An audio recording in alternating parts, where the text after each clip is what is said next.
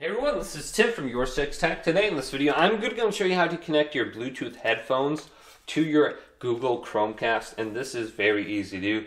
Just on the home screen here, let's go on over to our picture icon and go down to Settings, and then select this, and go to where it says Remote and Accessories, and go to Pair Remote or Accessory. Now it's searching for a Bluetooth device to connect to. Put your headset into the Bluetooth pairing mode. So I'm going to turn on my headset. And on the Turtle Beach Stealth 700, there's specifically a Bluetooth button.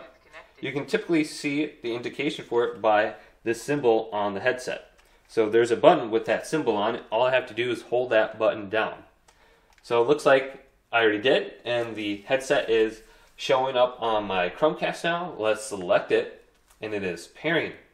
Now, if you can't pair it to your Google Chromecast, what you want to go ahead and do is forget this device on your other device. So if you have it connected to your phone, go to your phone and disconnect it. Forget the device from your phone.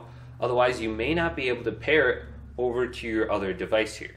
So forget it, then reconnect it, and you should be good to go. So hopefully this video did indeed help you out. Leave it a big thumbs up and subscribe to my channel down below for more tech up videos coming up next on YourSixTech.